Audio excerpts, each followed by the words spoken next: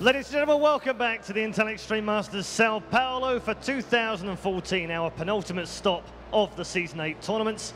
Of course, StarCraft 2 today. We've already seen two very interesting matches, but let's be facing it, very one-sided games. So let's take a look at the bracket and show you the results from our first couple of games in Group A. Earlier on, of course, we saw Jjakji going through against WM from Brazil, and then Puck from America going down 2-0 from Bomber from Red Bull. Sejam bem-vindos de volta, já tivemos dois confrontos, foram um pouco de um lado só, mas agora a gente tem o confronto entre os vencedores. Quem ganhar daí está classificado, vocês podem acompanhar na tabela. Okay, we're now going to get into our winners game. This is, of course, dual tournament format for the Intel Extreme Masters Sao Paulo. So that means it's time for our winners match. Our two finalists in this winners match to decide the first player through to the quarterfinals here are two big names in StarCraft 2. The first man is a Korean Terran. He's already played one game today and won through against WM in straightforward fashion, but I have a feeling this one might be a bit more difficult. He is from My Insanity and he is Jjakji.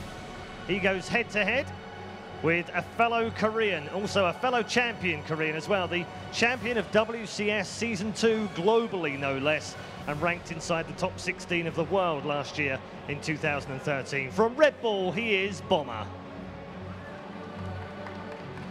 Aí.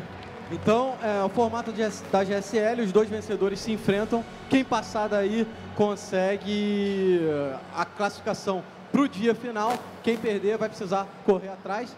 São os dois jogadores que foram apresentados. O primeiro é o Jjakji, jogador coreano, que fez uma primeira vitória muito fácil aí em cima do WM. E o segundo jogador, ele foi campeão da Season 2 da WCS, é o Bomber. Okay, and now it's time to go over to our commentary team in both Portuguese and English. Take it away, guys. Thanks very much, guys. Welcome back to the captain's desk for what is sure to be a very cool series. It's going to be Bomber versus Jjakji. I've been looking forward to this. Yeah, everybody's been looking forward to this in Group A. It's the match that everybody was expecting to see. You know, StarTale Bomber, or should I say Bomber, sorry, sponsored by Red Bull, going up against Jjakji from My Insanity. And these two players, favorites to say definitely top 8. Yeah. Pushing top 4 in this tournament. Two fantastic Terran players going head-to-head now for a difference in prize money, for a difference already going straight to the playoffs. The winner of this would guarantee themselves $1,000 and the opportunity to win even more in the playoffs. That playoffs being top 8, of course. Which one do you think is going to win this one? I think it could go either way, but I would love to see Jjakji employ some kind of mech styles. If he does, maybe we'll see Jjakji actually be able to take this, but it's going to be so close. I mean, both these players have the highest caliber.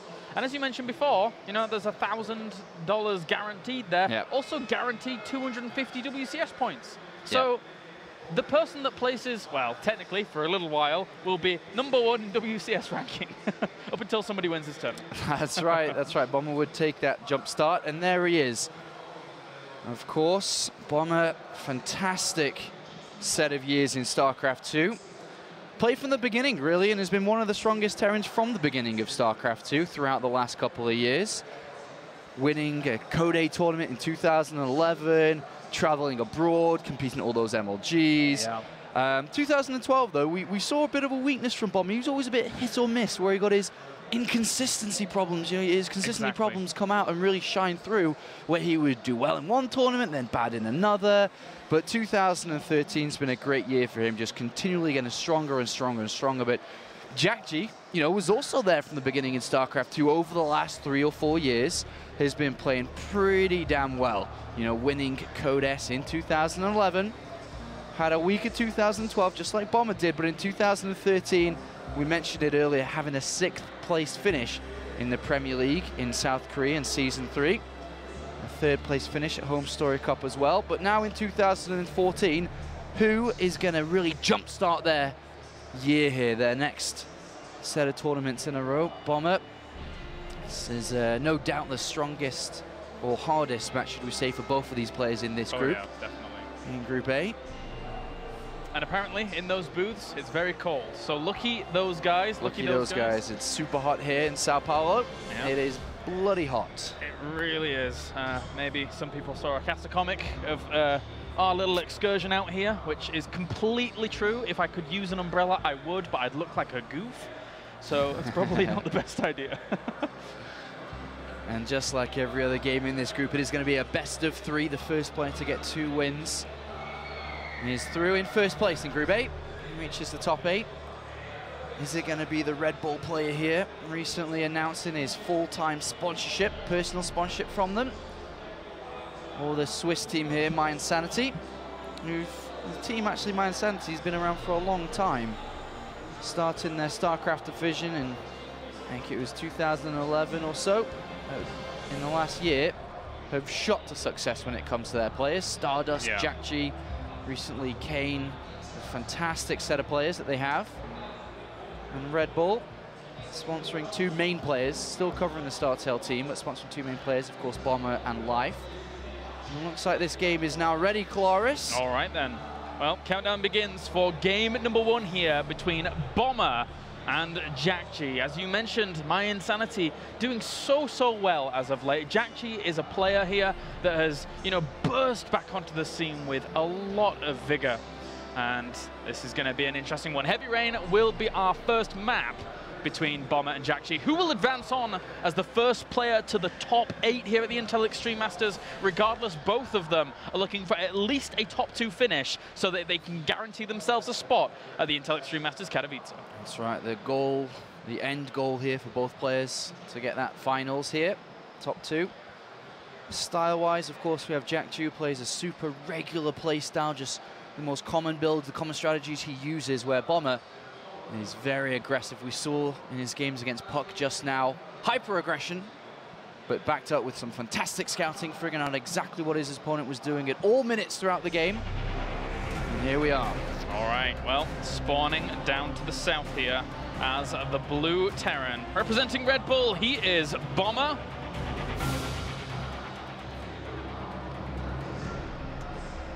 And up to the north, as the red Terran representing My Insanity, it's Jjakji.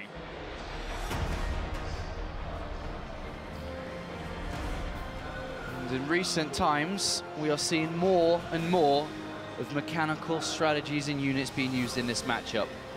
And are we going to see mech play here today? Both of these players not really known for doing that, though, even though it is becoming more and more common in the matchup. Both of these players are usually players who like to play bio, marines and tanks, and bio mech, should we say. Bio tank. I mean, Heavy Rain here, though, is it's an okay map for playing mech on. You know, it's small, it's confined, there's a lot of narrow pathways to, you know, extract a lot of value from splash damage units. But I think one of the most interesting parts of TVT to set up the game is always the early stages. We are now going to see 2 different builds interact against each other, with Bomber already taking a gas first here, and then we'll be looking to take his barracks immediately next. He is going to be playing aggressive from the get-go here, with the gas first before the barracks. He's able to get that factory down immediately here to start being aggressive, whereas on the other side of things, Jjakji with a little bit of a later gas after the barracks there. And now, I mean, from Bomber's side of things, you do mention that, you know, he gets that factory very quickly. There are options from a gas first here for in TVT, right? Sorry, say that again? There are options as gas first from TVT. Yep. So I mean, he's probably, with gas first, is most likely just going up to Cloak Banshees, or Banshees at least. But look at this. Jjakji, straight away, just throws down double barracks no matter what here. So he's going to be playing quite aggressive with these double barracks. This is faster aggression, but not as hard-hitting as the aggression that Bomber would be going for with the factory down, a bit of a higher tech aggression. But with these double barracks here, is Jjakji going to break the inner shell of Bomber straight away in this game before he can even get ready to aim towards his proper goal here? So with the factory down faster, he is going to have access to Hellions a little bit earlier on in this game, and Hellions are going to be able to push this away. But let's see how Bomber's going to do this. Remember, Bomber hasn't scouted all. He has absolutely no idea what Jjakji's doing in this game. Yeah, he sent his SCV over there for a second, stopped in the middle of the map, and does end up now moving forwards. Maybe he's looking to just time out the SCV and the Reaper getting there at the right time so that if he sees an opportunity, he could throw a bunker down. But that would be very, very difficult to do here in TVT. Well, The first Reaper's going to enter here. We need to see a Hellion made immediately. But of course, he's trying to go for the double gas. He's trying to throw in the starport. Doesn't have enough resources, but with 2 Marines here, he is doing a bit of damage. But remember, the Reaper will generate. The SCV is gone.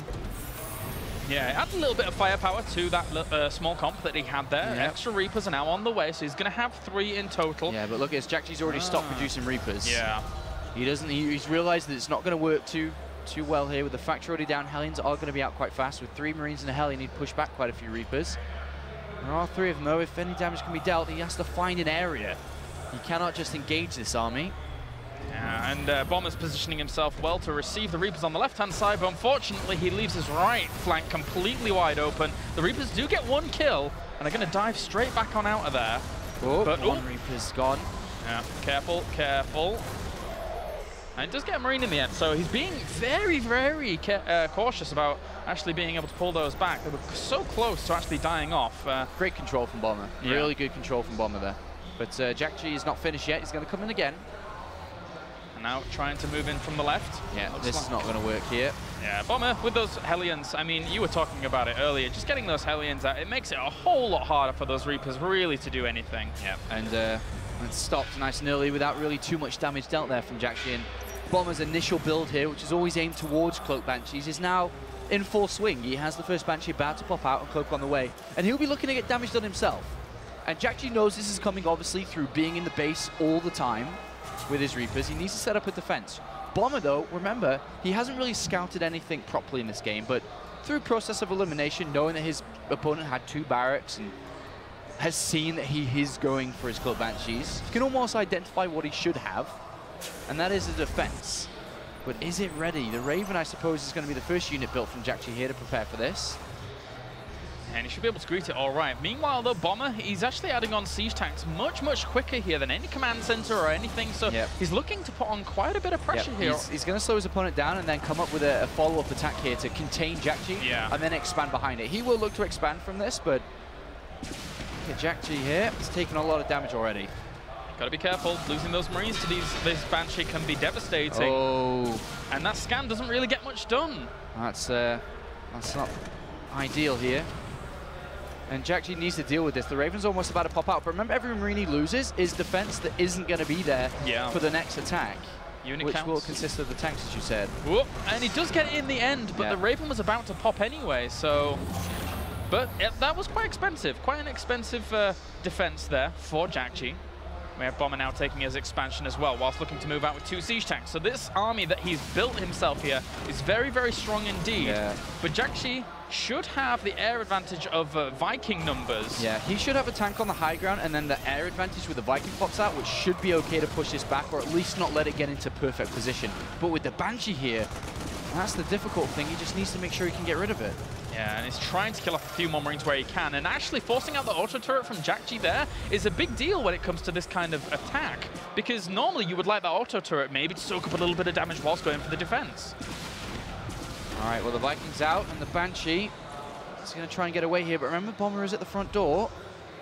Yes, he is. He's knocking pretty loudly as Jjakji, he has to be very, very careful. One siege tank on the high ground, should be able to shell away at some of these on the low ground, but he drops the scan, trying to bring that down. Siege tank on the high ground, very nicely done there by Bomber, and all the SCVs are forced to retreat out. Right now, there's actually no units out here for Jjakji. He has 1 Reaper and 1 Viking. Yeah, that tank was so important. He was meant to keep that alive there, but a fantastic scan from Bomber. And now he's got a perfect contain over his opponent, and SCVs will have to be pulled to deal with this. Jjakji in a lot of trouble. He loses a lot of SCVs in the process as well. 6 have already fallen. With a no tank, this is almost checkmate from Bomber. A brilliant move out here. The Banshees did a lot of damage. That scan onto the tank on the high ground. Jjakji thought he was safe. He thought he had air control. He thought that Bomber couldn't see up the ramp, which he wasn't going to without a scan. And now with 3 tanks here, another Banshee coming across the map, and then Bomber being mining on his natural. Great move. Yeah, really well executed aggression here from Bomber, just drawing out these last few moments to kill off plenty of SCVs. GG. Bomber will take game number 1, and looking pretty darn strong. Bomber separating himself from the entire Group A so far today. Yeah. Just looking a class above the rest. And you know, in TVT, I see this push come out time and time again. There's 2 siege tank push out before the command center, and unless you are thoroughly prepared for it, it is very difficult to hold off. And the Banshee, just before, really added that horrible, horrible wrench in the works of Jjakji there. He just couldn't deal with. Well, Jjakji took a risk in the beginning of this game, trying to go for the 2 racks Reapers like this that really didn't gain him anything. So he invested into it. He didn't come out majorly far behind, but he didn't really gain anything from that type of build, and you really do want to. And then Bomber, with his counter Banshee, or initial Banshee strategy that he had going anyway, and then the follow-up of the attacks was just too much for Jjakji to hold on to. Scary stuff, really scary stuff there, as Bomber takes that lead. And now, second map will be Ultrazine Stronghold, which is a map that should probably flow much more differently than Heavy Rain. It's so difficult to make earlier aggression work on this map, so I won't be surprised to see that macro focus. Yeah, we definitely could see some of these players, or 2 of these players, going for a command center first, as it is a large map, harder to pull off aggression. But I wouldn't also be surprised if somebody still went gas first here. You know, with the Banshee being able to get in against a command center first, you're usually able to get a lot of damage done to pull your economy in the lead. Not too heavy investment. For example, Bomber, if he was to go the same again, I probably wouldn't go for the tanks, just the Banshees into an expansion. But anything possible here. I like your breakdown of that. I think, you know, the Banshees into expansion, you know, try and do a little bit where you can, not focus on the Marine numbers to try and make a secondary push obviously work on, but try and get to some SCVs where you can, and then macro off the back of that. I would like to see that from Bomber, but likewise, we might even see Jjakji do that, who knows, going into this game. And I gotta say, you know, having TVTs of this caliber play out, you know, between people like Jjakji and Bomber, it's normally a treat to watch. I mean, the way in which you saw Bomber execute that build is like so staple, so good. Copy that and you'll do really well in TVT. Yeah, it's quite an easy build to pull off, really. Yeah. It just depends on how much, you know, damage you can get done with the Banshees, more so than to nail the build. But the next map, as you say, Ultrazine Stronghold. And we'll see what strategy choices these players are going to go for here. It's a map we haven't really seen a whole lot of as of late, or even, you know, since its introduction, but it is slowly working its way in. As we've rightly pointed out before, you know, there is a big macro focus on it, but we haven't really seen anybody even try too much different things in terms of the macro. So we could quite easily be surprised on Ultrazine Stronghold by somebody if they come with a, you know, a fresh mindset, something a little bit more quirky. But it can be really difficult to make those earlier attacks work. So do you think that Jjakji's going to get this or not? I would like to see a 1-1. I would love to see 3 games. I mean, when it comes to these guys who are at the top level of this group, let's be honest, with Jjakji and Bomber, they're both looking to advance on, both looking to move on to the grand final, because if they do advance on, then they can't meet each other until the final. So yeah, if they're the 2 best here, then that could happen. All right, Jjakji taking a swig of water before he enters the next game. We're about to load into this one. He cracks his fingers and prepares for this. Is there going to be a tie-up? Is he going to be able to tie this up? He would certainly hope so. He would certainly hope so. A nice and easy day off immediately. Win this game, go home, go to the hotel, get out the warmth, and relax. But we'll see. I think both of these players are favourites to advance no matter what. But of course, Puck could be a difficult player to play against again. Yeah, he showed some good chops against Bomber, but in the end, kind of got a little bit run over. But anyway, now spawning up to the top as our blue Terran representing Red Bull, currently 1 game up. He is Bomber. And down to the south, we have our red Terran representing My Insanity. Needs to bring this back. He is Jjakji. Yeah, I will agree with what you said. This should be a more macro-focused map, more macro-focused strategy. So, command center first being a likelihood here. Maybe Reaper expand, because if you always have to think about what is my opponent going to do? Yeah. Because if my opponent does go command center first, can I get damage done with a Reaper opening? But I don't think command center first is as popular as it should be on a map this big. When you think about the map size and stuff, because there are builds that beat it. When it comes to a Reaper play, could wear down the SCVs, and then an expansion could maybe overtake. maybe a Gas first could get damage done with a Banshee here. But it looks like, as we can see, both players going over the 12 supply mark, which is where you throw the barracks down. Both of them will play to the map size. They won't try to capitalize on each other. Yeah. They will just play to it. And from this position, options are endless. They really are. It's a gentlemanly agreement. Even if you will like try and put on some aggression, then you have to send out an SCV to scout. You lose so much mining time trawling around the map. It's a really, really horrible position to be in if you don't get anything done with it. But even though I mean, we can see that both the players have opened up like this, but obviously they don't know that that's what's happened here. They haven't scouted or anything here. So what we should be expecting to see, I'd imagine, is the barracks and then straight into a Gas pretty fast. Yeah. And then they'd be aiming towards the factory again.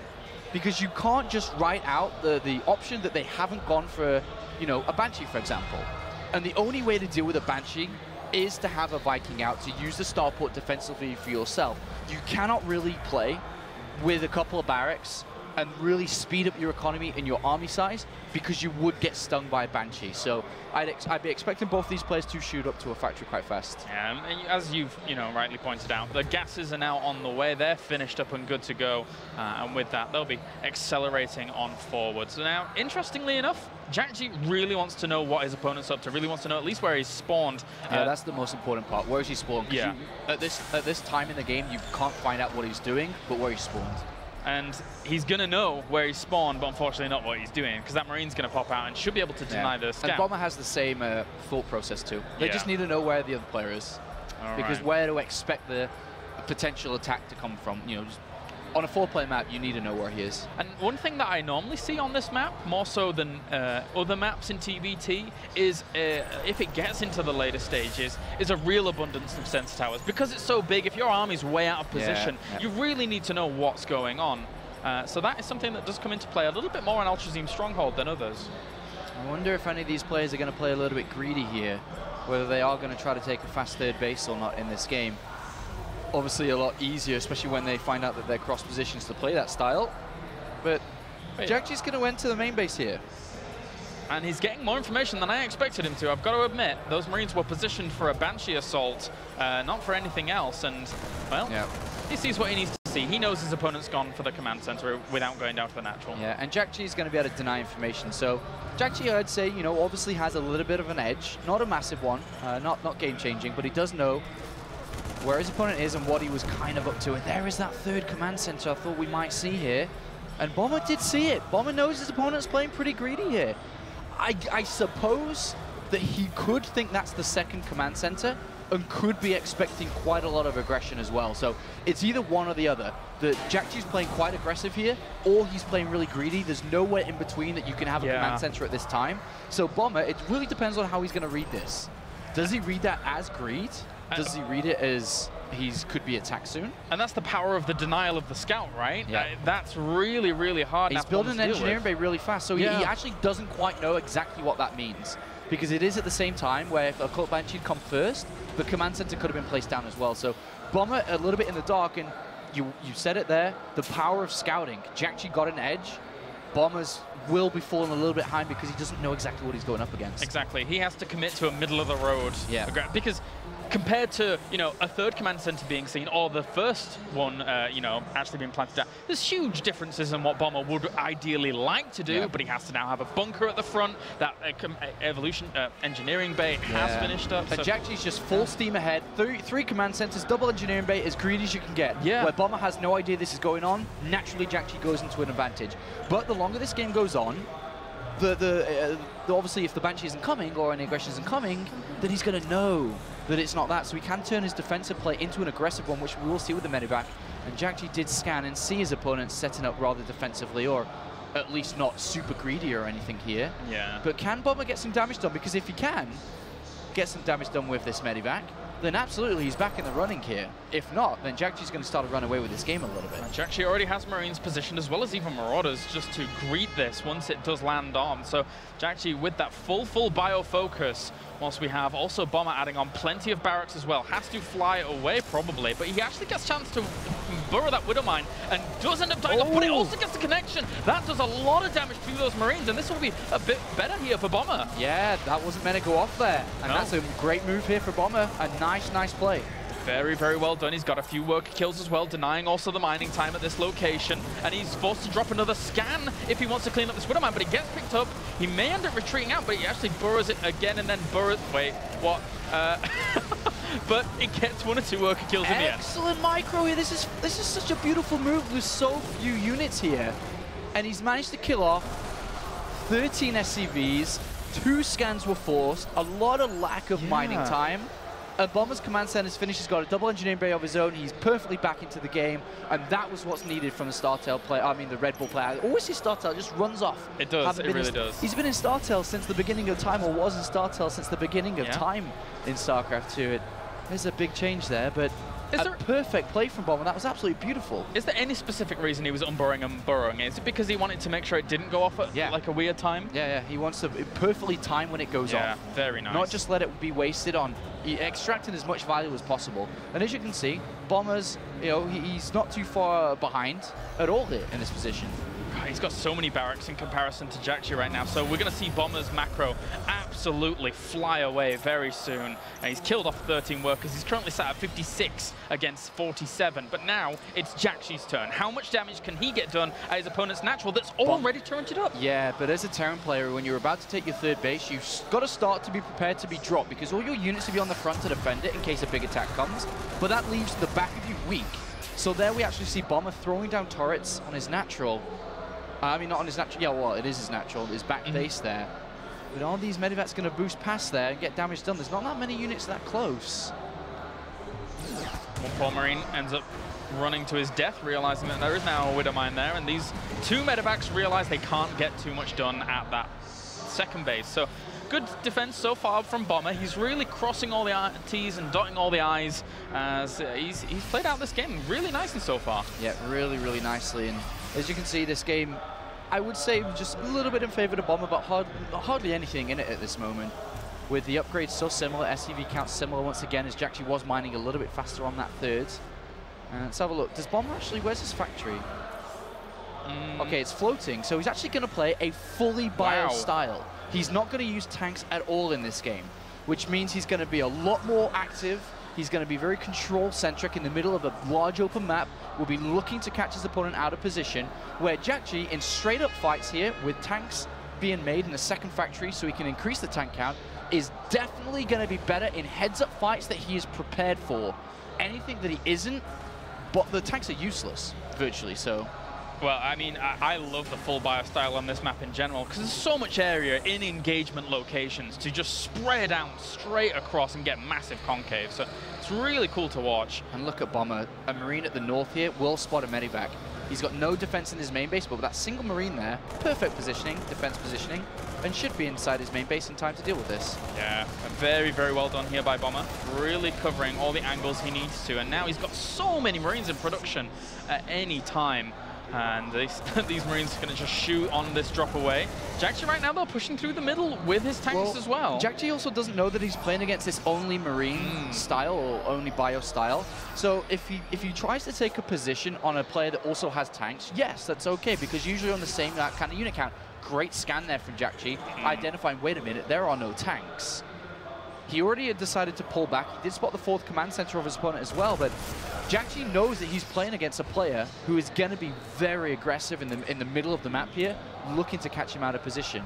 But look at the supply counts. Bomber's macro phenomenal. He's 200 supply capability, already at 189, 91. He's flying ahead, 94 Marines and 10 medevacs. That's a very, very scary army for his opponent to go up against, especially since he's getting his +3 weapons very, very quickly. Jjakji's going to have to play this so defensively for a while. He can tuck tight on his 3rd, but his main is very exposed. Sensor towers are going to help out a lot. There's no defense in his main here. I think it's going to be almost impossible for Bomber to break this 3rd with so many tanks here. Yeah, it's a good defensive location. Bomber drops the scan, realizes he can't get a whole lot done. Yeah. 2nd scan as well there, as Jjakji spots his opponent's army and realizes, well, it's time to hunker down. But it's going to be very hard for Jjakji to move over the other map to slow Bomber down in any way. But Bomber's lifted up in the medevacs. It's the only way to get real damage done.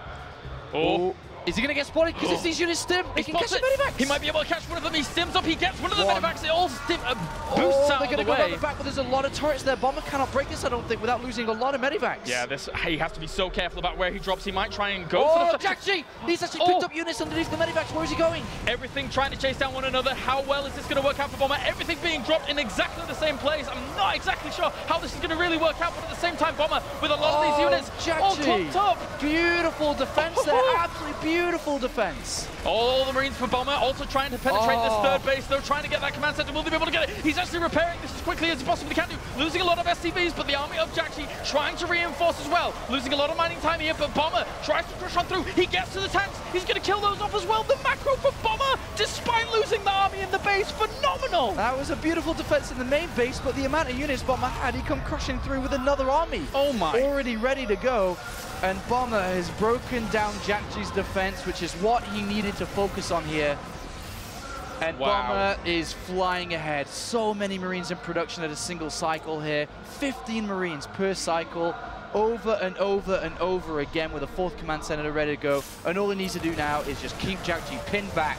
And Bomber is looking at a 2-0. Look at the supply difference. Yeah, he's going to have 3-3 finished before his opponent as well. Jjakji is on the ropes after a very, very interesting few little moves there. It was really difficult to see that Bomber was going to be able to reinforce so strongly through to that third base and absolute power it out. But Jjakji, torn apart. Yeah. And even if Jjakji sits back, takes the third, tries to climb up in supply again, it's going to just allow Bomber to go crazy with his upgrades, can even switch into air. He can pretty much do anything. He has complete map control, take a 4, take a 5th, just keep his economy flying. He's already starting to bank money now, being maxed out. 103 Marines. I mean, Jjakji can't pursue this army. He cannot pursue this army. He can't move out. He has to stay home. Yeah. And that's Bomber's advantage. He can play like a Zerg player, just keep on expanding all over. It looks like he's trying to drop the main base here. And he can remember at this kind of level of economy Bomber has, throw away units. He can trade off really poorly as long as he just keeps up. And look at this, a big drop now, but that in the middle of the map. Beautiful by Bomber. This is, look at how well this is executed. No missile turrets here at all, really exploiting the angles. This is checkmate Claris, I feel. Absolutely. Killing off production facilities left and right. The Marines coming back to reinforce, but even if they come back to try and hold this off, as soon as they come back with this engagement, the third gets hit as well. The siege tanks have no place to stand, and now Bomber is actually just tearing apart all of these Marines. Too many medevacs for him to even contend with, never mind the third base. GG, and Bomber takes a 2-0. Convincing, beautifully played there on Altazim. Absolutely fantastic there from Bomber in the mid stages. Great strategy, great setup, great maneuvers, great game. Yeah, I mentioned, at the beginning that we see a lot of sensor towers on this map in TVT, but in the grand scheme of things, that didn't really matter. Yeah. Bomber looked for the best locations to drop. I think even when he went into the main base and lost a lot of his army there, it was still the best option of the third, the natural, and the main. Yeah, I underestimated it. Jjakji underestimated what Bomber could do behind that. Scary. Just running through the middle of the map with so many Marines. Beautiful play from him.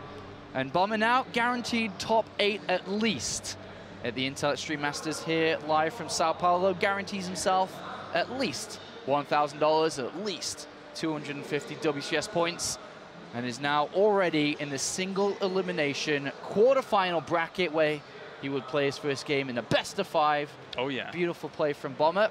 And Jjakji now goes down to the final game of Group A and will be playing against the winner of Puck and WM.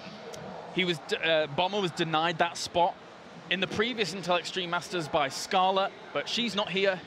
Bomber's nemesis is not here, guys. So Bomber, I don't know, man. He looks good. He looks really good. Looking really good. And I think a lot of people came into this tournament thinking about one player alone.